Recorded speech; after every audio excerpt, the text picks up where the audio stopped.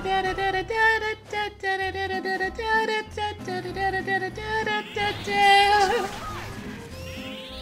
hurry, hurry! Step right up! Everyone wins this lovely Cupid doll!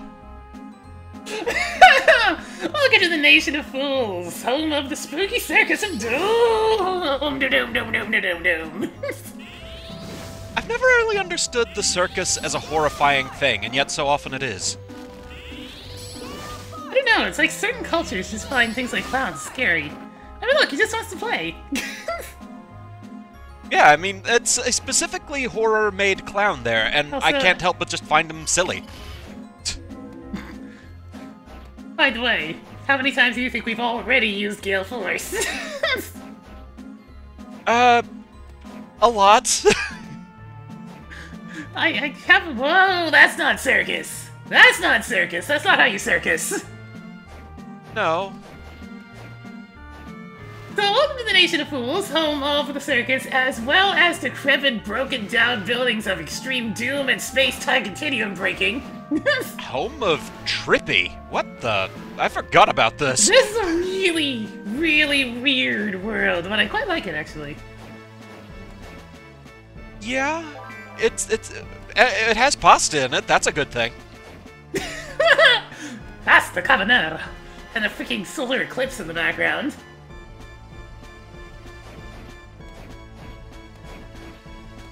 It is an interesting background. I really do like this place. It's just so bizarrely trippy.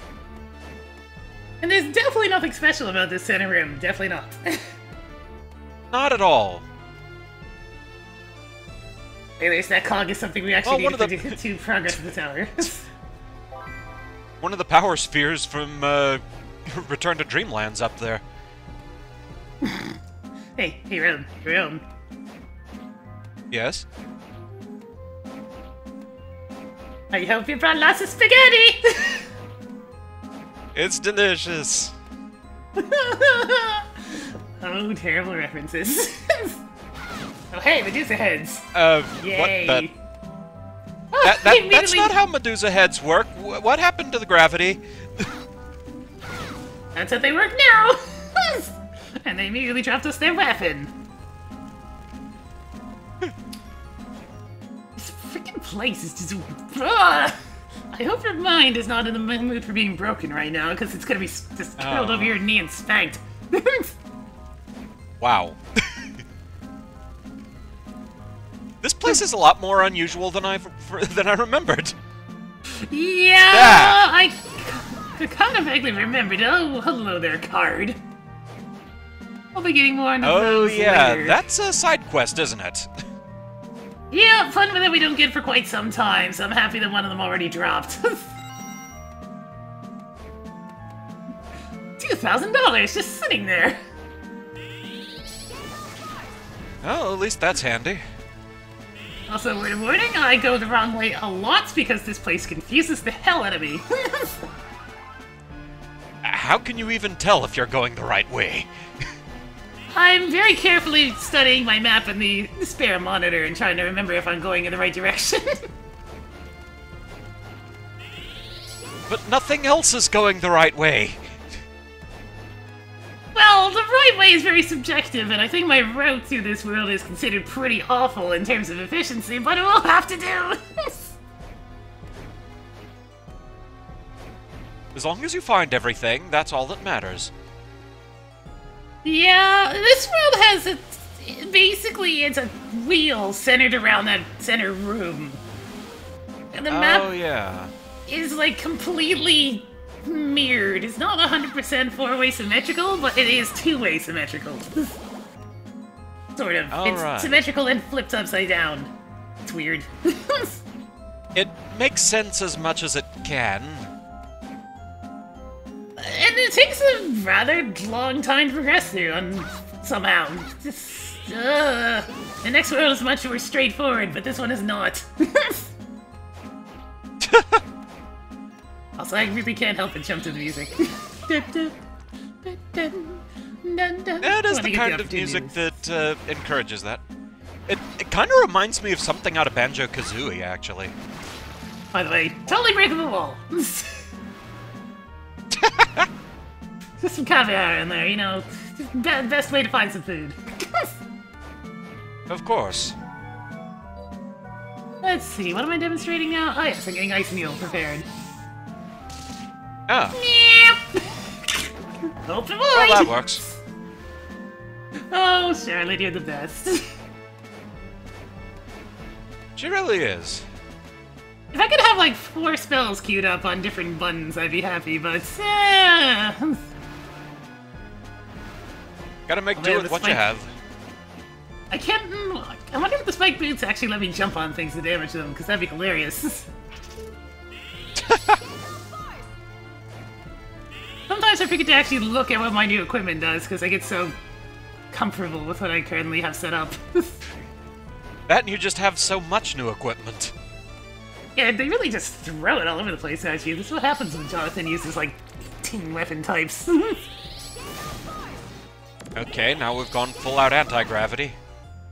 Don't mind us, just slightly upside down. Well, we are on the top of the world, so, you know, it has to be flipped in that direction. Yes. Makes total sense. At least it doesn't reverse your controls or anything annoying like that. Once again, there's another small little passageway that we can't get through yet. They like to put those one little items in each world that we have to come backtrack for just to get that one thing. Yes. Okay, we now have the ability to summon a volcano. I just love how that's worded. Here, volcano, here, boy. Oh dear. Unfortunately, I forgot to actually demonstrate it because I'm a dum-dum. What the heck? We get a freaking usable food item inside a fake wall. I mean, okay. Maybe it's really good. I don't know. What warrants it being hidden? Just as weird a name as that is, I have to wonder if that's an actual thing called that. Probably. It says it's based on a popular candy, so it's probably something like that. Man, look at all those lovely acrobats jumping directly into Gale Force. They're so cooperative. Yes. Okay, so we've done like one half of the world now. Now we gotta spin around to do the next half. Which way are we facing now? We're right side up at the moment. We're back at the bottom of the world, so it temporarily makes sense. I'll change shortly. Yes. This is probably the weirdest world in the game by a significant margin. Yeah. Action jump dodging and failures. I have to ask, how much trouble did this give you? Because that looks really tricky to get past without getting hit. Honestly, it looks a lot worse than it is. You have enough mobility with you jumping in. They do move kind of slow. So it's usually, if you screw up. Now as for things that cause trouble. Hello these guys. The flying armor are a pain in the ass. Yeah. Because that sword will just come at you out of nowhere, and it moves pretty fast. So, how do you feel about farming? Yes. It's truly a wonderful thing. Here we go! So I've been hinting at there being a decent weapon for Jonathan coming up that gets him a little bit more usable. And it's dropped from these guys. But everything will whip is easily I'm just too busy laughing at how the music sounds sped up. Yeah, this usually does not speed up well. You gotta try not to kill them in the ceiling, or the sword will drop above the... Like, it will drop where you can't get it. Oh. That would be annoying. The Nebula Whip just works a treat against them, though, because of its range and homing ability. That wasn't too bad. The Heaven's Sword, which I'll demonstrate here when I'm not under attack. Probably a good idea, yeah. The Nebula Whip is awesome, and I should probably keep using it, but this thing is amazing. Okay, that looks good. Nice. This thing can hit up to 3 or 4 times in one throw. That's what makes it so damn strong. I honestly don't know if I ever had that. I got it in my first run in the game, and it was pretty much the sword I used for the rest of the game because it's so good. Yeah, I love it. It doesn't work so well on smaller enemies, but oh, big ones. Big ones. Yeah. That looked satisfying. I forgot I still had that equipped, actually. I thought I was going to gale force them. Pancakes. Delicious. So, I've managed to go the wrong way in these rooms both times now. I should have went up there. There's an HP up waiting for me. Whoops. And it's about this time, I think, where I actually realized it. No, I still keep going the wrong way first. At some point, I realized that I made a boo-boo. I think I swing back around and get it later. Well, you gotta explore around anyway. Yes. I still feel at the lower quadrant here. Charlotte is still a lot better for killing enemies in awkward positions. Yeah. And this place looks to be all about awkward positions. Pretty much. Pretty much. Battle jacket! So much of this armor is so useless to me just because I don't have to care about the defensive stats. Yeah, pretty much. Actually, the fact that I'm still wearing the tux, yeah, they're perfectly safe there. It's fine. See, look at that damage! Just bam! Yeah. I see you too. Works quite nicely.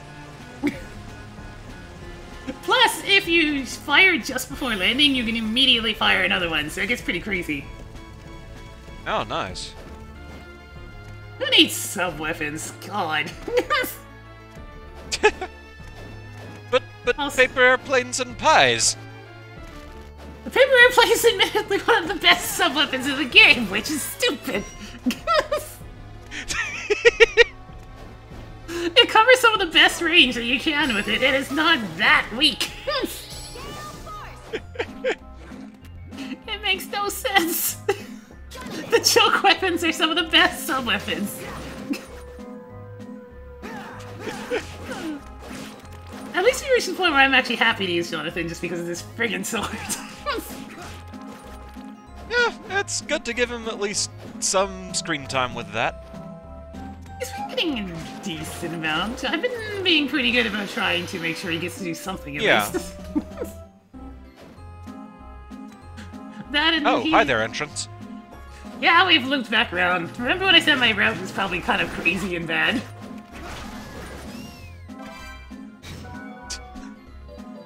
I found a clown shirt, but it's not actually a male clown shirt, it's a female clown shirt. Well, alright. Increases luck, which is pretty cool at least. But nah. I'm happy being a nun for the I guess if being. you really, really want to be Harley Quinn. That clown shirt's not nearly crazy enough for that.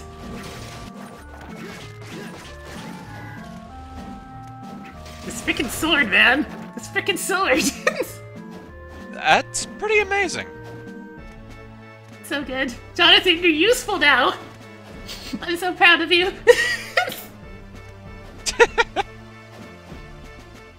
He finally gets to flex his muscles as a manly man. By throwing his boomerang sword.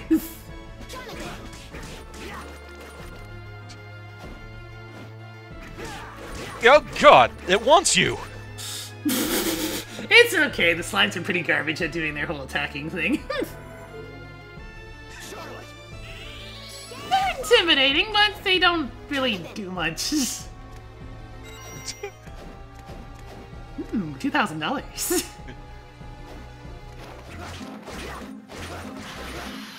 Well, that sounds useful.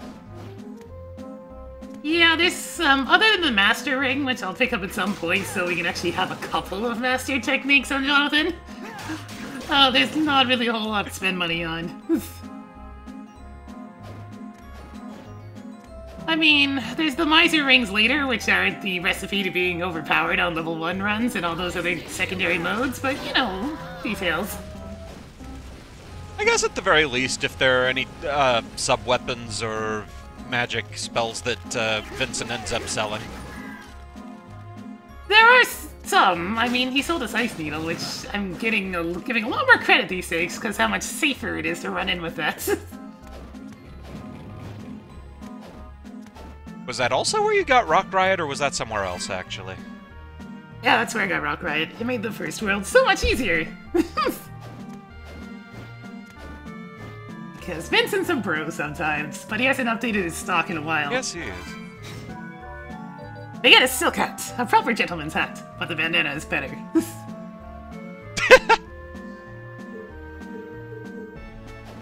suppose that goes well with the monocle. Sorry, but classiness counts for nothing. Yeah, like, we have a silk hat, we have a monocle, and we're also going to get a fedora soon. Map tile! And doesn't he also have a tuxedo jacket? Yes. Oh god. This freaking world just made me second guess my map completion like 50 times. It's all over the place. Just staring at the map going, did I get all of them? Did I get all of them? Especially since I've already missed several little pieces of map in previous videos, and I'm making it worse on myself. But we're still not done with this world, there's another chunk to go. But for now, Gale Force. Yes. Indeed. So much Gale Force. All the Gale Force.